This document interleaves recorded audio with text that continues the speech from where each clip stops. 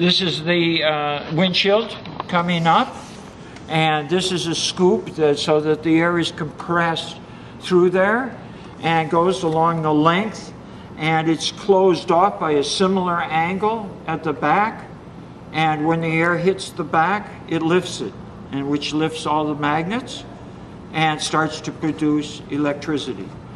Then when the air stops, it drops. And these springs up here are return springs of some kind, but they're not the most important thing. It's more effective, we will find, to shut off the air supply with some sort of a slot shutter, you know, in front, so that it rapidly turns on and off the air.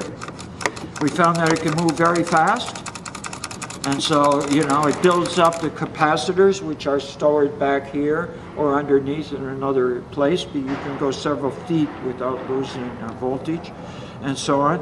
And it's being changed from AC to DC by the usual bridge rectifiers, full bridge rectifiers, which don't lose any energy in the translation. Many people think it loses half the energy when it's translated from AC to DC, and that's not true.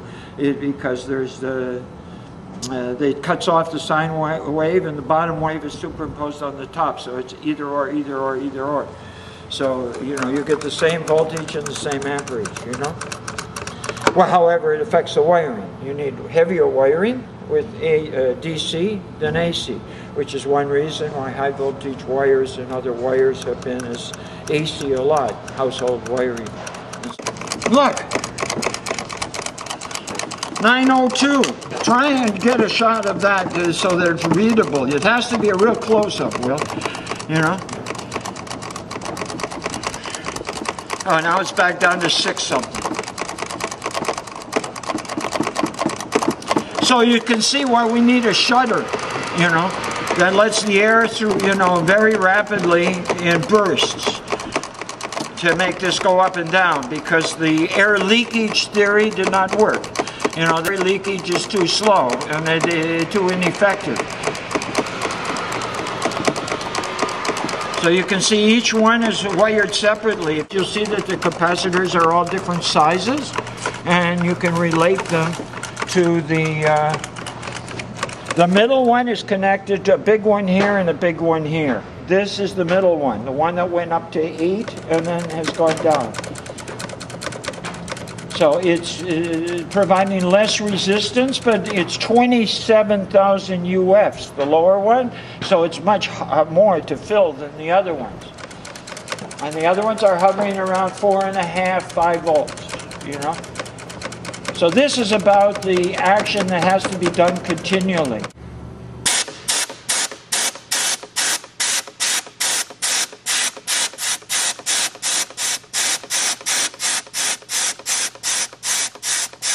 Take a close-up, go right in while it's squirting.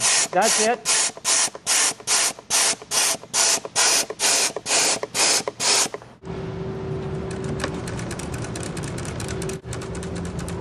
So we got a high of 9 volts on one reading, or the center reading. And, you know, with the hand, without a shutter, the shutter is something like a 16 millimeter film movie projector, you know, which cuts out the light with holes every 16 or 24 frames. Here's one that's just a plane, and as these scoops fill and spin, but with the differential air pressure of the curve out and the curve in the scoop, it turns it, and it'll turn the air on and off, on and off. This is the addition that needs to be made to a roof, a practical automobile roof, and of course many more of these, you know, and they're more powerful. These are 1-inch magnets, you know, and 1,500 turns. Easily, you've seen other videos where I did 2,500 turns and it got up to 52 volts. You see what I mean? So, you know, the object of getting it to at least 40 and preferably over 50 to 56 or so is still problematic, but it's definitely within range of this type of coil magnet movement up and down method.